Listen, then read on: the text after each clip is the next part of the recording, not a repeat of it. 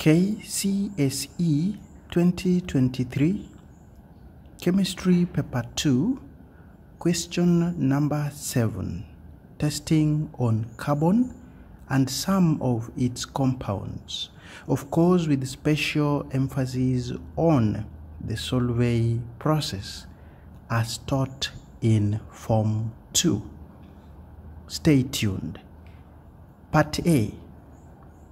Give the names of the processes represented by the following equations. So for Roman 1, we see laboratory preparation of carbon 2 oxide. Of course, we are obtaining the gas from methanoic acid using concentrated sulfuric 6 acid. This process is dehydration for the first mark. Moving to the second part, we see a carbonate here. Of course, a hydrated carbonate of sodium with 10 moles of water of crystallization.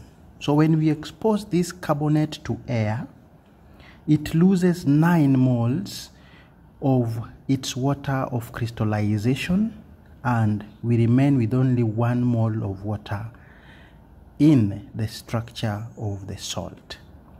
This process we called efflorescence. For the next mark, and then now for question number 7, part B, moving onwards, we were now tested more on the Solvay process. So part B reads, sodium carbonate is manufactured through a series of reactions involving sodium chloride, ammonia gas, and carbon 4 oxide.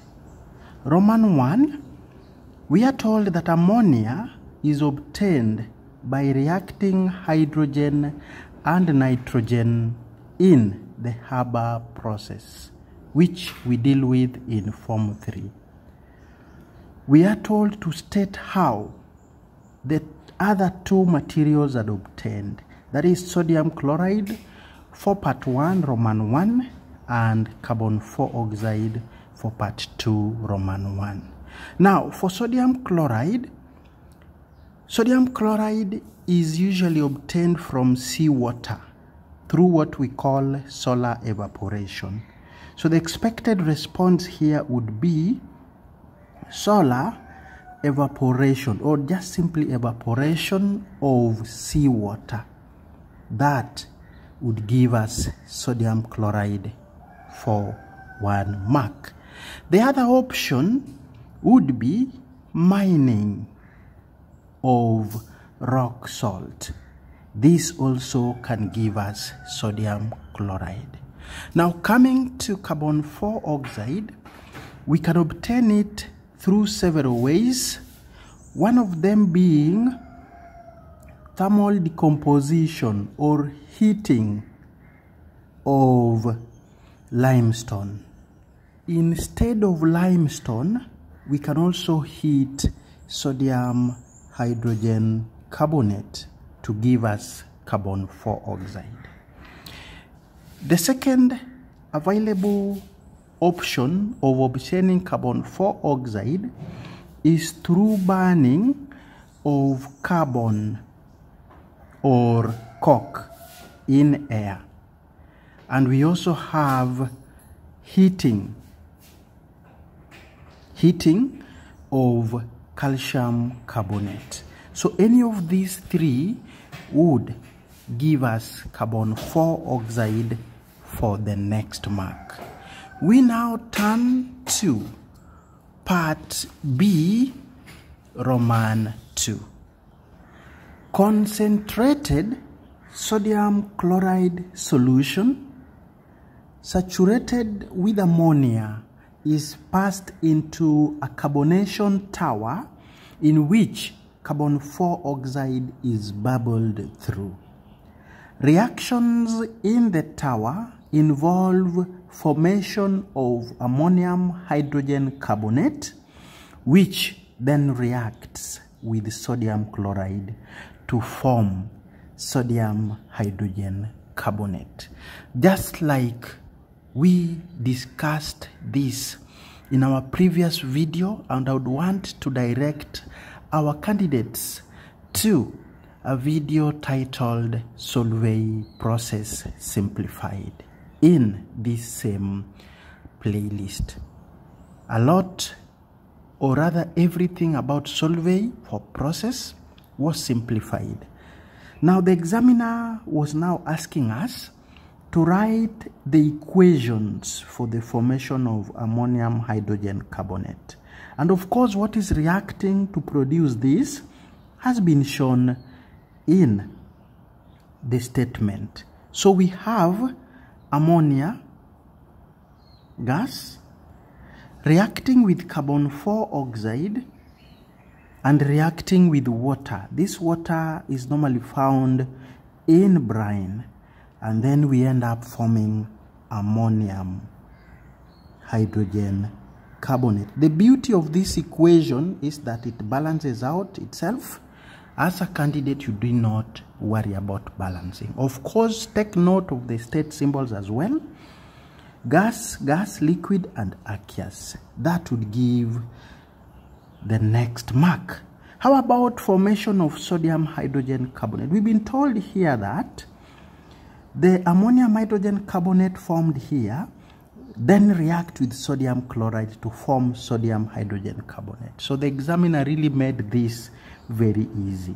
So what a candidate was expected to do is ammonium hydrogen carbonate that has been formed in the above reaction in aqueous state would then react with sodium chloride again in aqueous state, and we form sodium hydrogen carbonate. This comes out as solid because its solubility in the mixture is not much, but then we have ammonium chloride, which is highly soluble in the mixture. So the state becomes aqueous.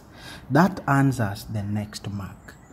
To part 3, we were asked again to describe how for part 1, sodium hydrogen carbonate is separated from the 2. And this is quite easy. This is done through filtration from the mixture.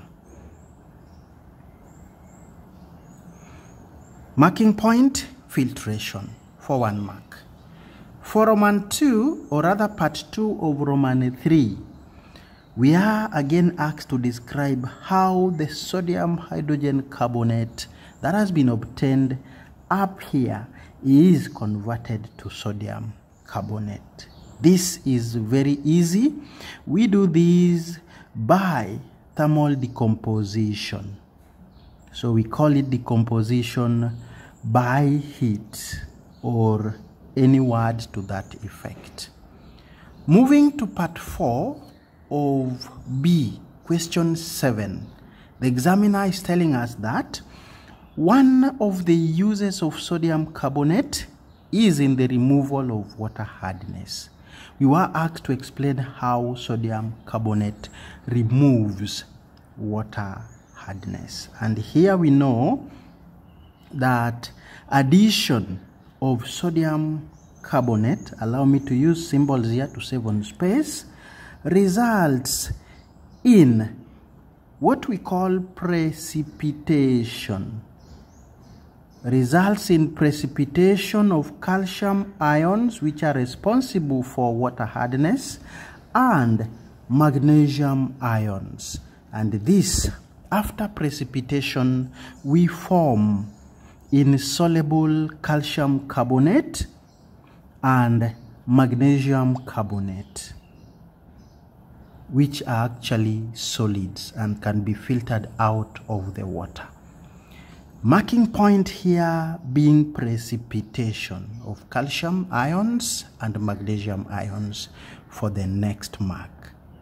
Lastly, for question 7, the examiner asked our candidates to state one other industrial use of sodium carbonate. Of course, the uses mentioned here by the candidate should not include removal of water hardness, because that has been shown by the examiner.